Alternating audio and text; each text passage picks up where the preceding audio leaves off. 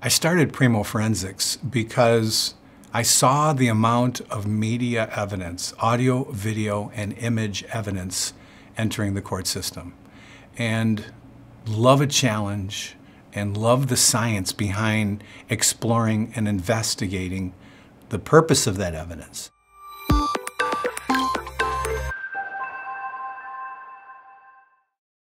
On a daily basis, we work with attorneys, police departments, government agencies, and private citizens. Some of the high-profile cases we worked on has been the Palace Brawl in Auburn Hills, Michigan between the Detroit Pistons and the Indiana Pacers. I've been asked to restore the Air Force One recordings the day John F. Kennedy was assassinated. I've worked on the George Zimmerman case after he shot Trayvon Martin in Florida. I've worked on the Michael Brown case.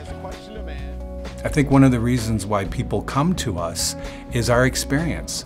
Over the last 32 years, I've seen just about everything, from horrific to heroic, from analog to digital, audio, video, image, other multimedia evidence. A lot of times that evidence is very crucial and extremely important to the case, which is why we developed a proven methodology: identify, clarify, and testify.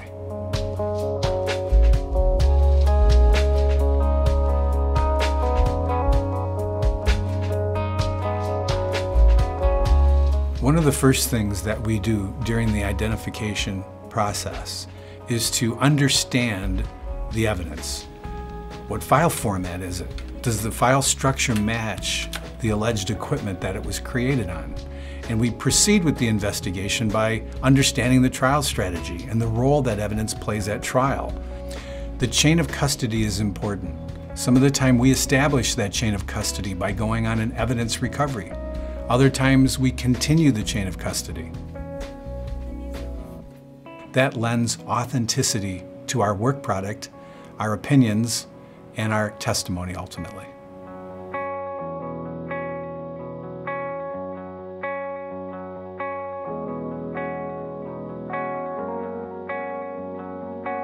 Our clarification processes involve understanding which direction we're going in with regard to the evidence. It could be to authenticate it. It could be to enhance it. If the audio recording has unwanted sounds on it, to clarify is to remove the unwanted sounds so that we can better hear the wanted sound. Many times it's a conversation. In video, the camera may be further away from the events that occurred, so we zoom in on them so that we can better see and hear, if that's applicable, the events as they occurred. We're just watching, right? We need 5 Oh, we didn't even need that guy. Some of the time we need to clarify whether the recording is authentic or if it's misrepresenting the events that occurred because somebody decided to remove something out of it.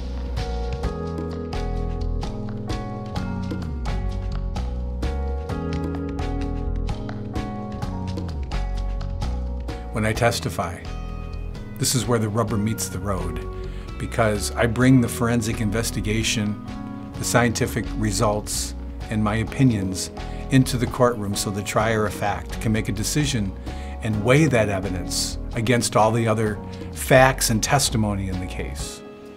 We're qualified as forensic experts because of the training we receive on a regular basis, the experience we have working on hundreds of cases throughout the years, as well as the courtroom experience testifying about our findings to the trier of fact.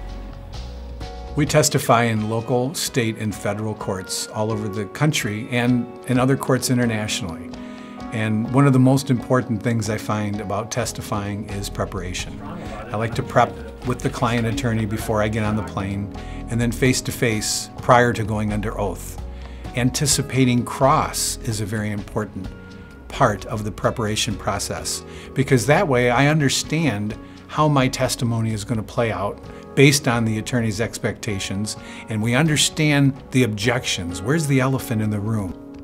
It's very difficult to process your case as an attorney, police officer, even a private citizen, without understanding the role that your evidence is going to play in your case. Contact us today so that we can help you interpret the importance and the relevance of your evidence going forward.